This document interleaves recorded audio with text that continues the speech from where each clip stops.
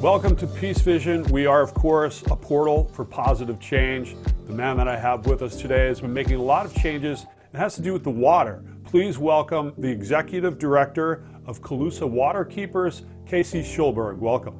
Thank you very much, John. Thank you. Pleasure to be with you. What is, for those people that don't know, what is the Calusa Waterkeepers? Yeah, it's singular, by the way, Calusa Waterkeeper. Calusa Waterkeeper is a clean water nonprofit in Lee County. Actually, it spreads over several counties, Hendry, and so it's actually, but it's primarily located in Lee County. We are chartered with trying to clean up the water down here. So our jurisdiction, and we're part of the Waterkeeper Alliance, which is an international clean water nonprofit operating in 340 chapters around the world on 6 continents. We have the license for a jurisdiction which extends the entire Lake Okeechobee, the Caloosahatchee River, and the estuaries stretching from Charlotte Harbor all the way down to Bonita Springs. So it's an enormous body of water that we are responsible for monitoring. So we're a clean water nonprofit. We do testing and monitoring of the water. We do advocacy, we do education, and occasionally we do lawsuits when all else fails. So that's what we do. We're hard at work trying to clean up the water mess down here. We've become, we kind of got backed into becoming experts on blue-green algae and red tide. So we're pretty thoroughgoing experts on those 2 issues. We're also dealing with fecal indicator bacteria in a lot of our waterways, and just the impairment of some of our precious waterways down here. Everybody that I know wants clean water. Not everyone knows what they can do personally to help that happen. And then on a bigger scale, I think a lot of people are confused as to who's to blame, and they get caught up in the blame game without finding the solution game. So can you tell us about what we can do and how can we help?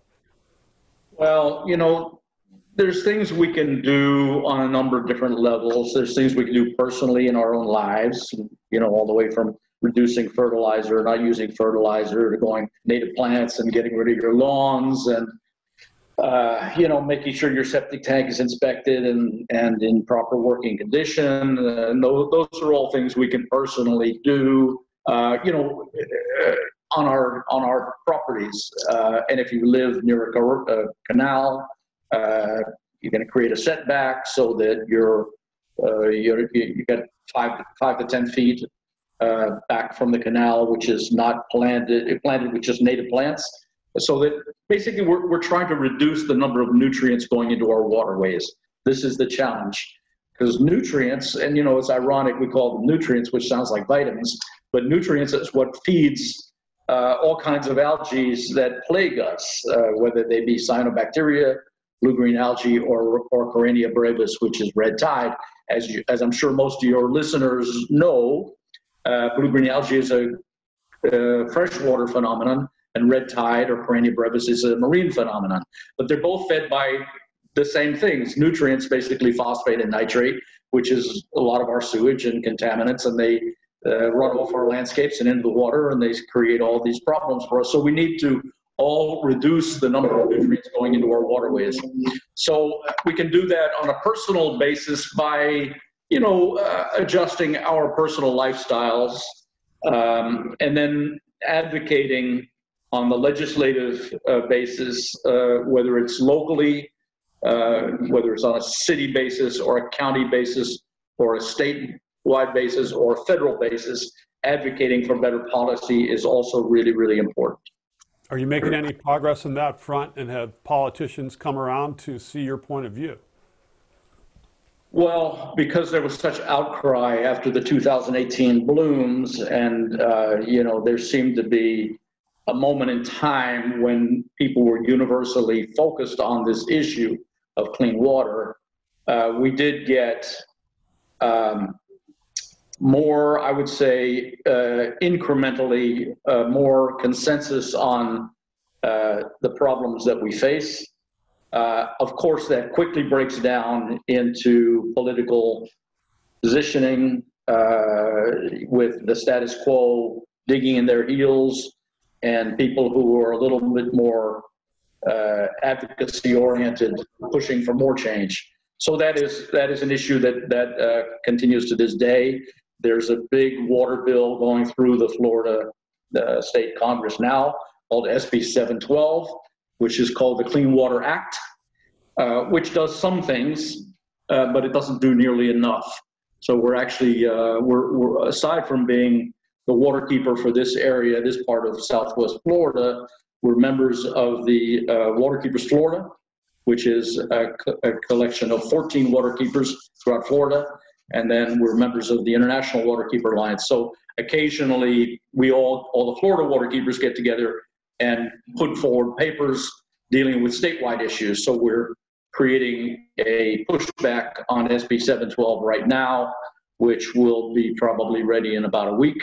Because that even though that legislation looks like it's going to pass, it has not been signed into law yet.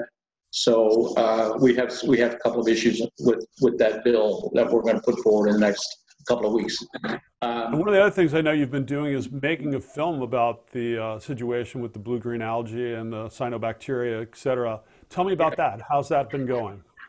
Well, we made a film last year. It was funny because we got a little bit of money from the Southwest Florida Community Foundation, which is really one of our treasures in Southwest Florida. They fund so much worthwhile work throughout Lee County and Southwest Florida in general. So we got a small grant from them, which allowed us to do a movie. Started out as a 6-minute movie. As we began to explore the content, it became a 12-minute movie, and then a 20-minute movie as we were making it, and it ended up being just shy of 40 minutes. So that movie is out. We premiered it August 5th of last year to a sold-out audience at the Broadway Palm Theater, and we just last week put it online for in-home streaming. So that is a pretty interesting documentary, 40 minutes long, crammed with information on the public health concerns about HABs, which are harmful algae blooms. Harmful algae blooms refer to both blue-green algae and red tide.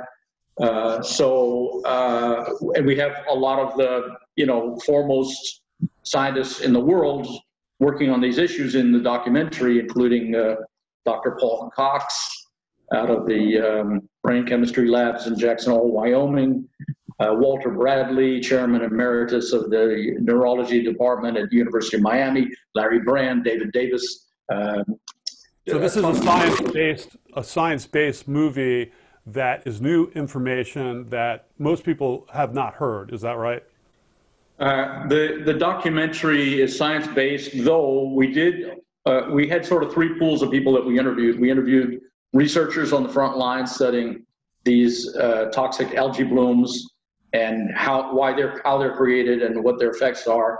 We interviewed doctors and nurses on the front line who were dealing with patients. And then we interviewed a third subset, which was just individual people who were physically harmed by the blue-green algae or red tide.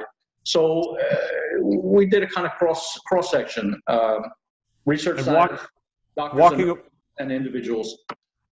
Walking away, what was the takeaway for you at the end of the day? Well, that this is an enormous issue and an issue that really needs to be addressed, and how it's affecting our health is of grave concern.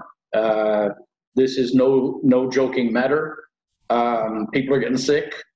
Some of the effects may not manifest for 10 years because there's a lot of evidence that the cyanobacteria contained in blue-green algae is directly linked to premature Alzheimer's, ALS, and Parkinson's, and those effects sometimes don't trigger for 10 years.